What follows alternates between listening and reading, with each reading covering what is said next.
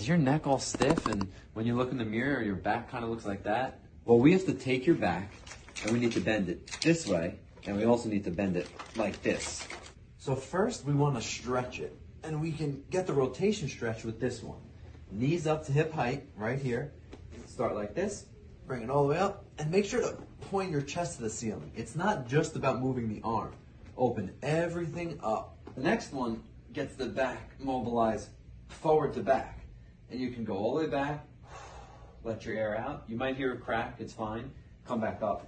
And you can roll to get this foam roller at whichever part of the back feels the stiffest. Now that we got you all mobilized, we need the muscles to be able to hold the spine in the right position. First, we get the rotators with this one.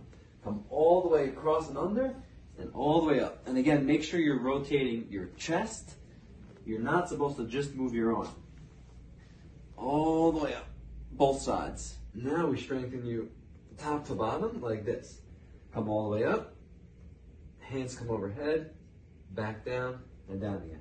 While you do this, you make sure you don't just pick your head up, or you don't just pick your lower back up. You have to get your shoulder blades all the way up and back, head up, hold, arms up, back down, and down again.